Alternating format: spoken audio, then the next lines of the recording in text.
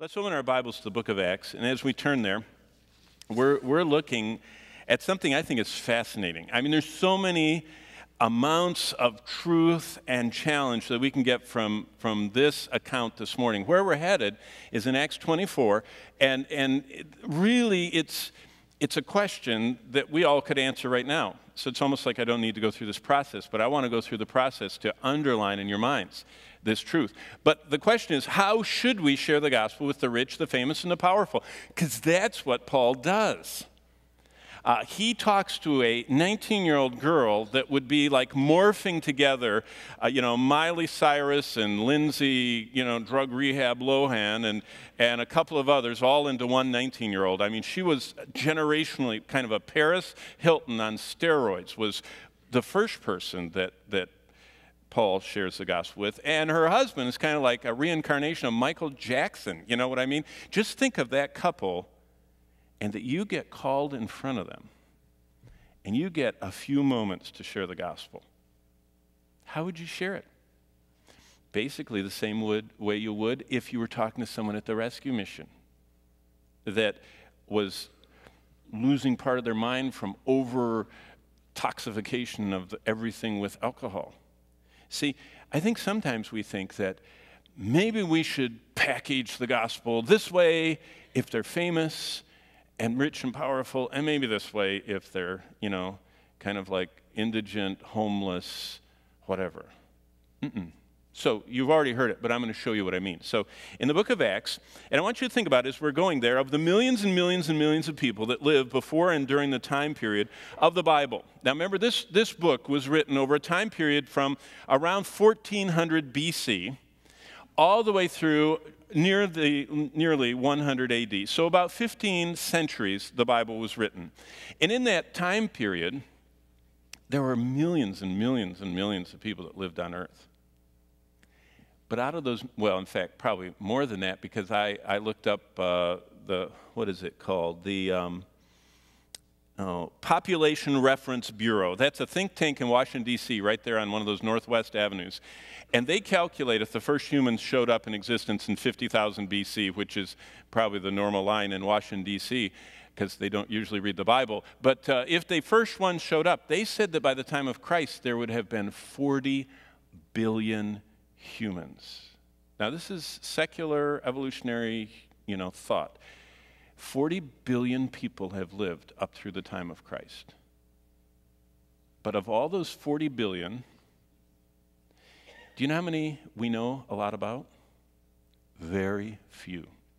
The Caesars, some of the leaders in Egypt, the pharaohs and all of their hieroglyphics. But other than that, a few Babylonians, a few Assyrians, a few, founders of religions. How many people do we really know their first and last name? How about anything about what they thought? Other than the people that are inscribed in stone, we know nothing about most. But in this book you're holding, God captured biographical, divinely inspired God knowledge about 2,938 people. Now, the way I know that is Wilbur Smith, a Bible scholar from a generation ago, spent his life counting everything, and he counted them and found how many people we know about. But my question to you is why? Why, out of all those millions and billions of people, do we have almost 3,000 lives mentioned? It's because God uses them to teach us something. He picked them, and He wants us to know about them. And as we return to Acts, and starting in chapter 2, we're going to look at individual people that are named, that are described, and God Himself uses to unfold the most amazing story of all time. And what we're looking at this morning is the unfolding of the gospel. And as we pause to think more deeply about what exactly it is we're reading, think about this as we read these verses. We're reading perfectly accurate accounts of the personal words, of the personal thoughts, and of the actions seen mostly only by God, which is very interesting to think that God is watching everyone. He knows everything everyone is thinking and saying and doing, and he is keeping a record of that. But out of that whole voluminous record, he just pulls this little file out. And that's what we have in Acts. Well, in the book of Acts, we're given an authorized record of the birth of the church, the spread of the gospel. And this account is from God himself. And if you look in Acts chapter 2, I just want to show you one little number. If you look at verse 41 of chapter 2, it says, those who gladly received his word and were baptized that day were about 3,000 souls. So right there is an amazing fact that God counted those. But I just want you to think about that as we look at the gospel unfolding, because that is the beginning of 22 salvation message presentations. That record is preceded by how the gospel was presented, and that's where we started many weeks ago. But 3,000 people responded to it. But these 22 accounts that we're plodding through are exactly the ones that God wants us to look at. Have you ever thought about, with all the people alive, you know, all those millions of people in the Roman Empire and all the billions of people that have lived up through the time of Christ, how much stuff is going on, talking and events and moving and losing jobs and getting sick and getting well and earning money and everything. And out of all that life, God captures 22 distinct little scenes. Now, those weren't the only times the gospel was shared, but God wanted us to know those. So I just want you to think, as we look at verse 41, of the numbers, okay? So there are 3,000 people born again at a minimum during the first week of the birth of the church. Now, what it says is 3,000 souls were added to them. So we're pretty sure this number is men, women, and children. So 3,000 people responded at the very first invitation to the gospel. So that's pretty good. Now, keep going to chapter 4. So turn over the page to chapter 4.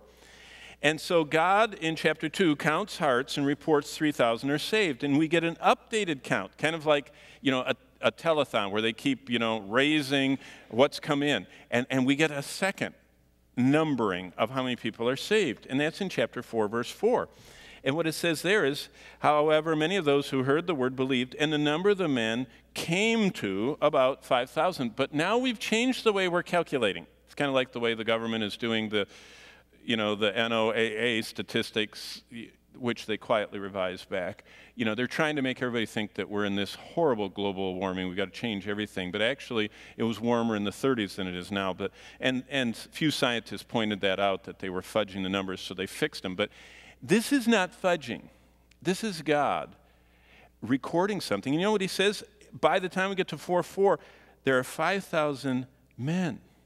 This is a euphemism for heads of households, because that's how God looks at it. God looks at the man as the head of the household. That's the gender-specific role that he laid down.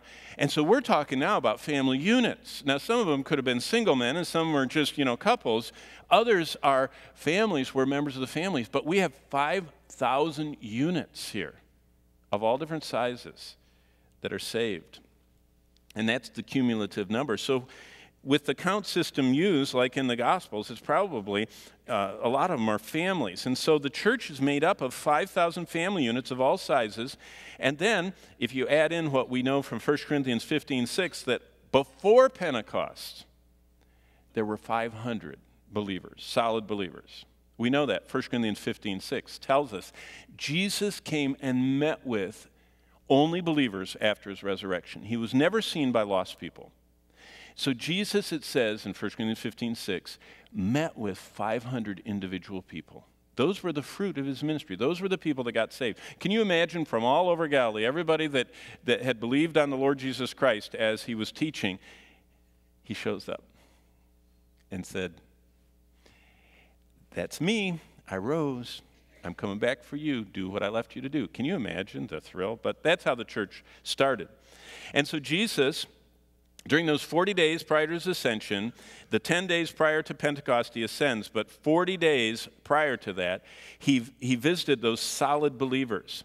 That means that by right here in chapter 4, there are at least 10,000 believers, because a lot of those men have to be married. And it was talking about is that there are 5,000 units of people. So I would just conservatively say 10,000 or even double that of men and women and children in Jerusalem and the outlying areas who were spirit-filled, quite enthused, and believers.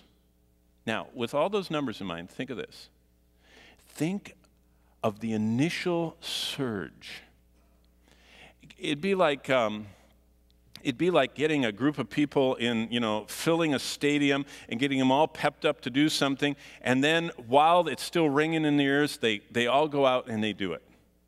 That's what's going on in Jerusalem. They're just blanketed. Acts records this ground floor event of the launch of the greatest event in history. Jesus is alive. Multitudes were being powerfully transformed by him. See, that's the difference between Judaism. Judaism was they just started getting in line with, following all those rules. What was happening now is Jesus was coming and personally changing people directly. That's why when we get saved, we don't join Calvary Bible Church or wherever you were saved. We come to know Jesus Christ personally, face to face. We know him. He moves in to live within us. See, that's what's different about every religion and Christianity.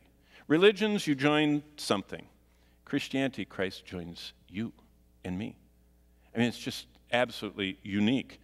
And so God was mightily at work, and Acts is the account of how he kept that work of Pentecost going. The stadium is like Pentecost. And the people going out just were so excited, but how do you keep that going? Do you just keep calling them back to the stadium and reproducing Pentecost, which is what a lot of Christendom thinks is what's supposed to do, and so they try and reproduce the day of Pentecost nearly every meeting they have? Is that how the Lord did it? See, we need to consider God saved people, and then God energized them, and then God continues to re-energize those early believers because they, like us, continued after they were saved to face hostilities and difficulties and challenges and all the mundane day-to-day things that just wear us down. Because life is hard. It just seems like Elisha and I got the lawn mowed and it needs to be mowed again. It's like just got all the dishes washed and there's another load. And life just is so full of the mundane. So how do you keep them going? Well, God was at work in his church. And let's get to chapter 4. And what I want to show you is, starting in the first 4 verses, what the Lord did. And just in fact, I put it in here for you. They are amazingly, look in chapter 4, and then we're going to read this in just a second together. Starting in verse 1, they spoke to the people, and the priests and the captain of the temple, and Sadducees came upon them. This is after that, but I want you to see preceding this event. So the apostles get come upon. In other words, they're being arrested. And verse 2, being greatly disturbed, that's the leaders, that they taught the people and preached Jesus and the resurrection from the dead. They laid hands on them and put them in custody. So this is the first persecution the church is facing until the next day, for it was already evening. However, many of those who heard the word believed, and the number of them came to about 5,000. So look at verse 21 now. We're getting down close to where we're going to read. So when they had further threatened them, that's the apostles, they let them go, finding no way of punishing them because the people all glorified God for what had been done. So here's the question. What happens to the regular believers? They're in the stadium, day of Pentecost. They get so excited, they get energized, and they get, gloriously excited about the Lord. And all of a sudden they notice that their leaders get arrested and roughed up and threatened. So what's the first response? Look at verse 21. It says, they further threatened him, but they didn't know what else to do. So keep reading in verse 22. They talk about this man that was saved. And then look what the apostles do in verse 23 of chapter 4 of Acts. And being let go, they went to their own. Now, companions in the New King James is italicized, means it's just understood, but it doesn't say it in the text. Do you understand? As soon as the apostles get roughed up and persecuted, as soon as they get released, they go to their own. Yeah, that's really interesting. That usually, that's a euphemism for they gathered with the church, with the believers. They looked at, in all of the world, of the billions and billions of people, their own were the other believers, the other members of the body of Christ. Now, they had relatives, but if they weren't saved, they weren't their own. You understand? They looked on the church as the closest, most vital group in the world to them. And so they went to their own, verse 23, and reported all the chief priest had done. And when they heard that, they raised their voice to the Lord in one accord and start this prayer. Now, verse 31 is after the prayer. And this is going to be where we're going to start this morning. This is our text because I want to show you something. I want to show you how the 22 scenes of Acts happened. It's because God is doing something behind the scenes. Like, let's see if this thing goes back. How was God at work in his church? Right here.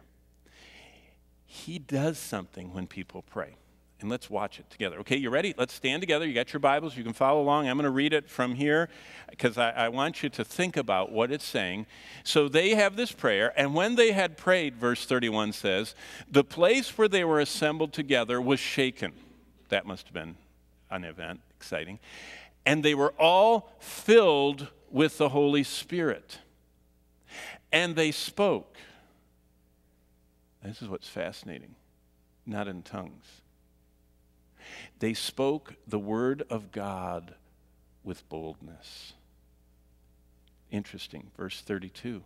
Now the multitude of those who believed were of one heart and one soul. Neither did anyone say that any of those things they possessed were their own. They said, everything I have belongs to you, God. What do you want me to do with it? They had all things in common, verse 33. And with great power the apostles gave witness to the resurrection of the Lord Jesus. And great grace was upon them all. God was at work in his church, and we need to allow him to be at work in us today. Let's bow before him in prayer. Father, I pray that the truth of your word would dawn upon us, that what you have done from the very first moments of the launch of your church in this world, you're still doing. First, you saved and put your Spirit within them on the day of Pentecost. And then you kept saving, and you kept putting your Spirit in everyone.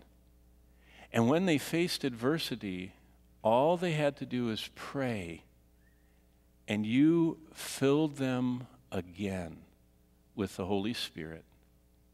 But not so that they could be involved in some ecstatic worship service where they just helped each other out. But you filled them with boldness to go out and speak the word of God. That's the pattern for the rest of Acts and for the rest of the history of your church. And it's the pattern for us today. I pray that we would want and invite and welcome you to be at work in us, your church. And that we would allow you to re-energize and refill and embolden us. Not just the missionaries, the Buffenbargers and Lakes going out, but us who are called to go out here in boldness for you. Stir our hearts, show us. I pray not just that we would hear what I'm saying, but that we would see what you say in your word, and that word would impact us today in a way that won't go away, and that we will just keep inviting your re-energizing, refilling, and the renewal of boldness that we all need to keep going.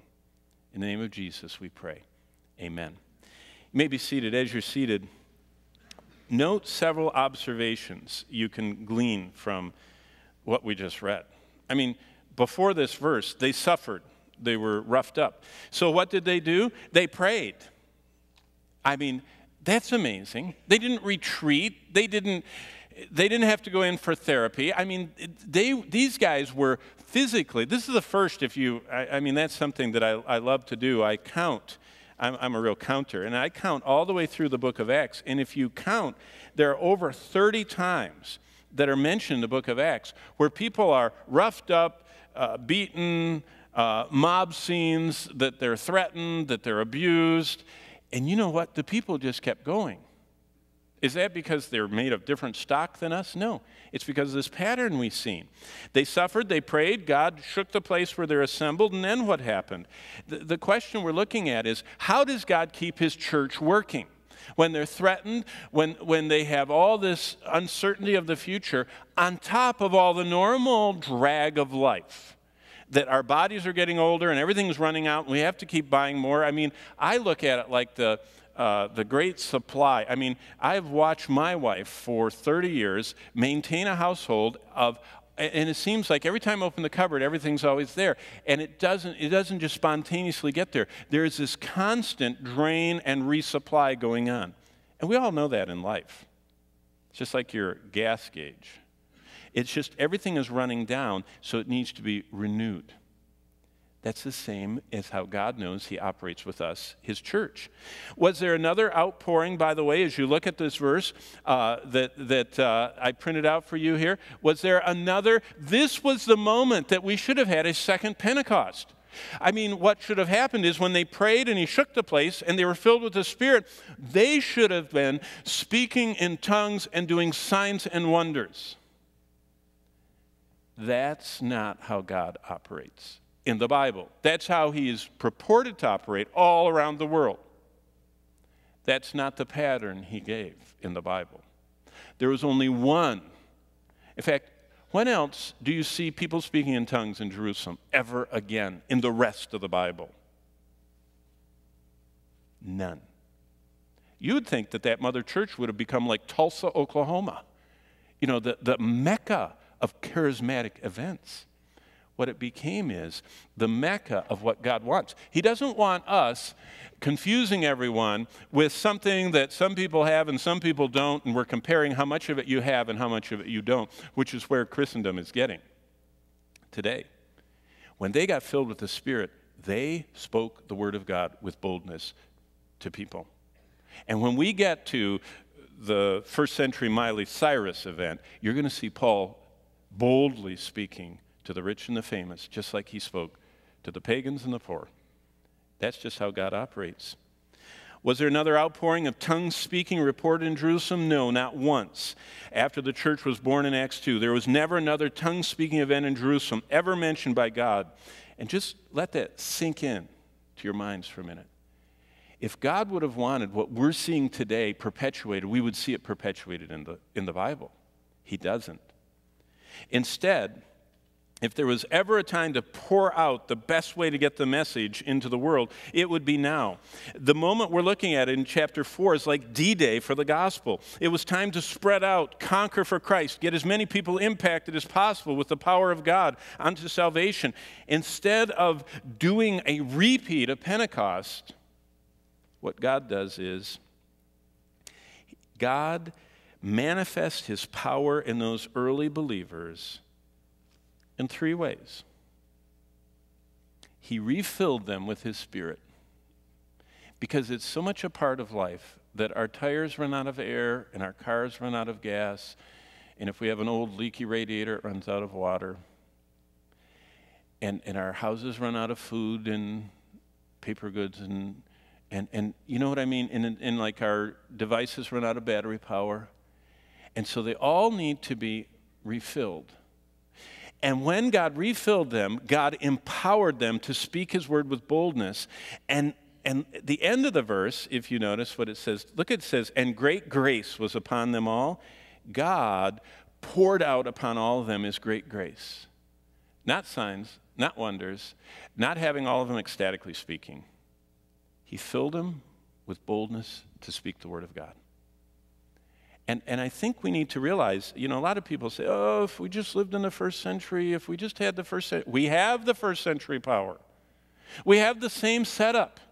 God is still offering a filling station. He wants to refill us. He wants to re-energize us. He wants to pour his great grace out upon us. All we have to do is want it, ask for it, seek it.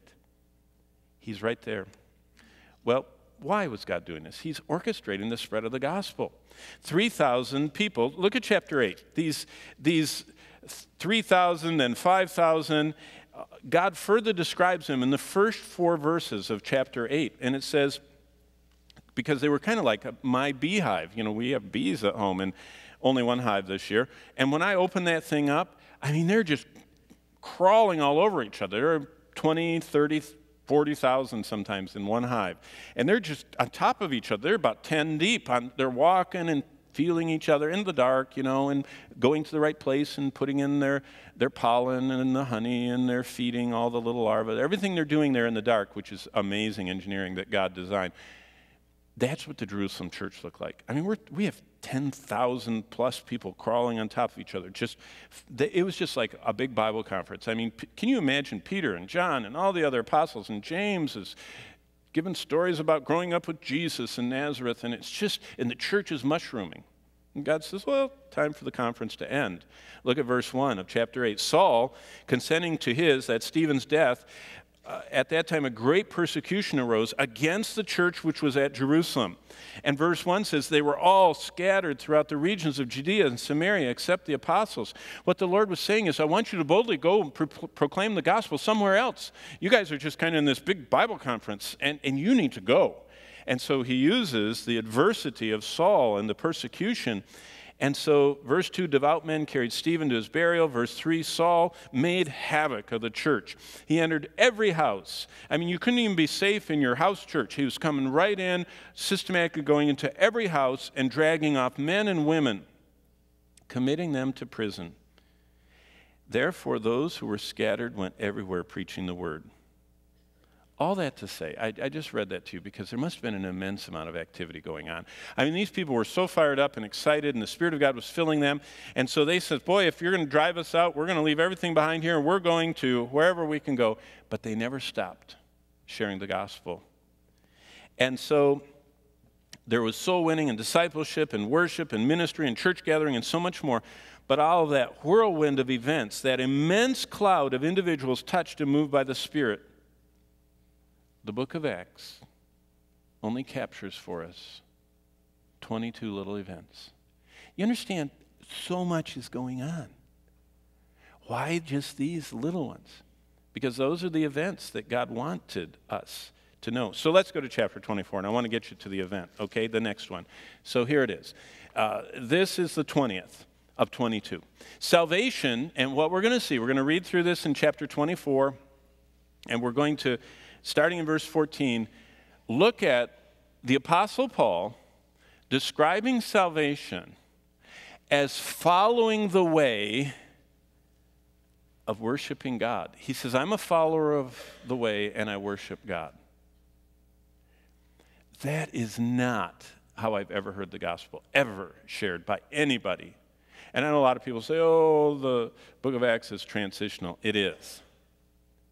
But this is one of the events out of the gazillions that were going on that God wanted us to focus on. And so as we focus on it, follow along, look at verse 14. And just for the context of what is happening, Paul is dragged in. Remember, they tried to beat him up, and he's dragged in chapter 24 before the Sanhedrin. And by verse 10, Paul is before the governor, and his name is Felix. He's the Roman governor. And so what's happening is Paul is starting his imprisonments. And, you know, he ends up, this track leads him to ultimately his death. But he's just in the very first of his Roman imprisonments at the front end of it. And so he is being dragged in front of Felix, this slave that had a famous brother who was loved by the emperor, who was taken out of slavery and made a Roman governor of a very important part of the empire. So Felix was quite a guy. But Paul gets to talk to him. We haven't got Drusilla yet.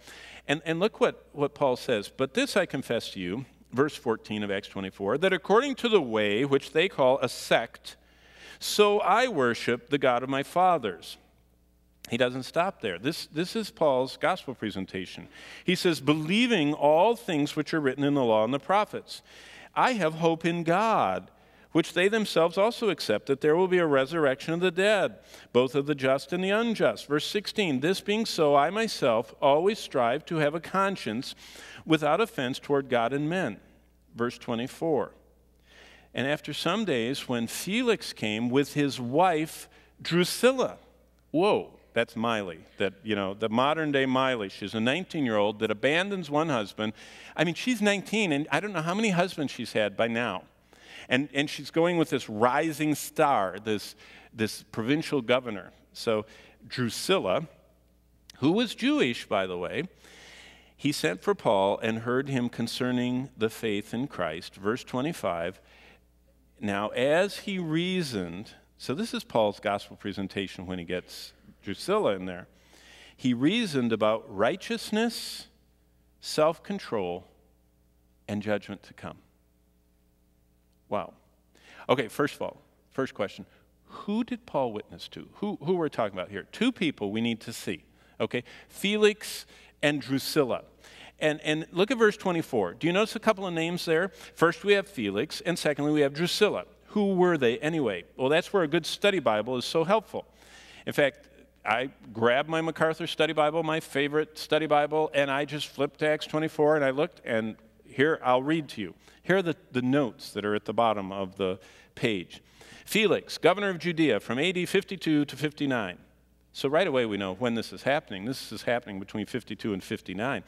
And that's helpful. Felix was a former slave whose brother, a highly favorite of Emperor Claudius, had obtained from him a position as governor. He was not highly regarded by the Romans of his day because he accomplished little during his term as governor. He defeated the Egyptians and his followers. That's in 2138. But he brutally angered the Jews. His brutality angered the Jews. And it led to his ouster as governor by Nero 2 years later. So that's Felix, nothing real big. Drusilla. This is what the study Bible says.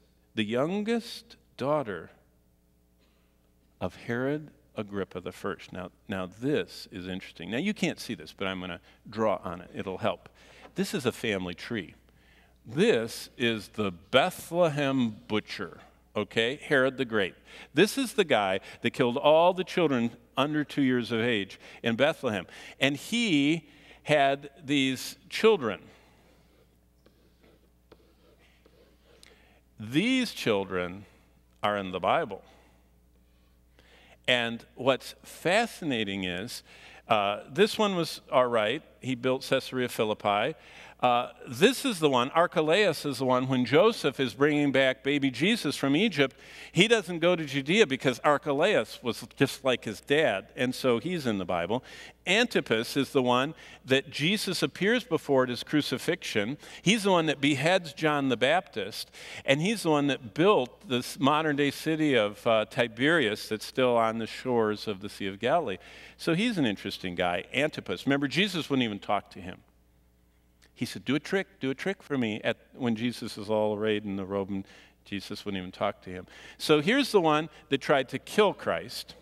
Here's the one that basically allows him to be crucified and kills John the Baptist. Here's the one that Jesus couldn't even get near because as a baby, the Lord knew he was going to be killed by him. Now we have this one. This is the grandson of Herod the Great. And this is the one that was so proud he was eaten up by worms in the book of Acts, chapter 12. Well, this, Drusilla, is his daughter. Now, it isn't as bad as these two. Wait till you meet them next time we're together.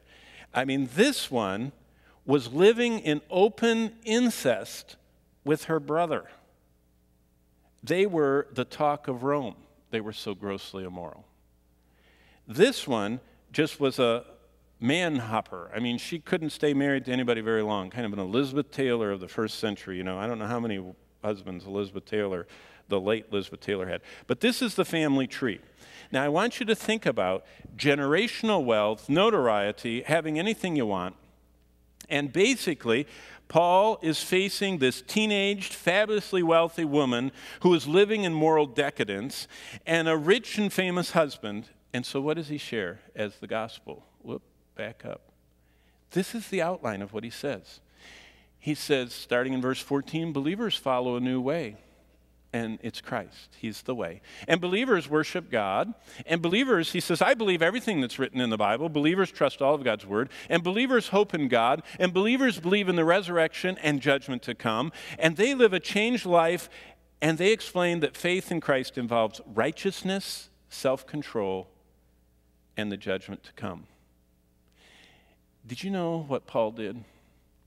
Paul made it hard for Felix and Drusilla. Paul does not give an easy-to-believe, try Jesus message. Note the audience that heard Paul's message. Paul is facing pagans steeped in sin, lost and doomed, and what does he tell them? He says people need to be told that God demands perfection. He told them about righteousness. That's where he started. He reasoned about righteousness. And what he said is, this is God's standard, and only perfect people go to heaven. Are you perfect, Felix and Drusilla?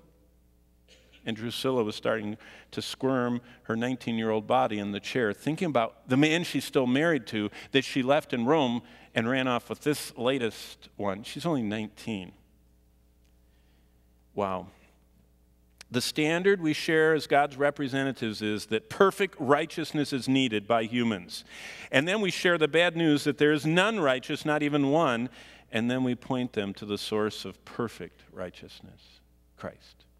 That's the first thing Paul does. That's a hard-to-take gospel. You don't just say, I'm going to give you an offer that's too hard to resist. I mean, it's so good, you just can't believe how good it is. No, first he got them lost. And he told them about their lack of righteousness. Secondly, people need to be told that God demands that they conform to his absolute standard. It's required that we begin to live in self-control. Paul, look at what he says there. He reasoned with them in verse 25 of chapter 24 about righteousness, God's perfect standard, self-control. What happens to us when we get saved? When we get saved, the Holy Spirit comes in and starts to restrain us from the way we were. This self-control does not come from outward restraint imposed by others. It's an inward change prompted by God's grace. Paul always said that. That's what Titus 2 is. The grace of God that brings salvation teaches us to deny ungodliness and worldly lust and to live soberly, righteously, and godly. Titus 2:13. That's the gospel. Finally, people need to be told the third thing. Look at verse 25 about judgment. Anyone who fails to exhibit self-control and to conform them to God's righteous standard apart from salvation, which comes, his righteousness comes with salvation. If you don't get that, then you're facing judgment. They would be required to stand before God and answer for every evil deed they ever committed. Well, was Paul afraid of offending Felix and Drusilla? I see this all the time. People, we get some famous Christian person on television, and they've got some famous Christian personality on television interviewing him, and they lighten up on the gospel because they don't want to sound too bad. And Paul doesn't. That's how you share with the rich and famous.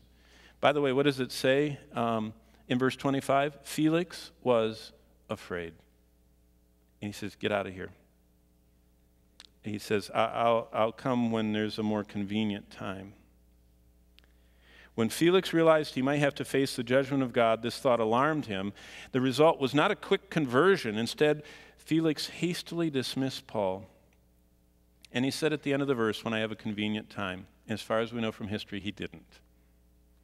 Well, basically, how does God keep his church working? I mean, here's Paul, has this big witnessing opportunity. They reject it. So does he get discouraged and say, I should have been easier on him? No.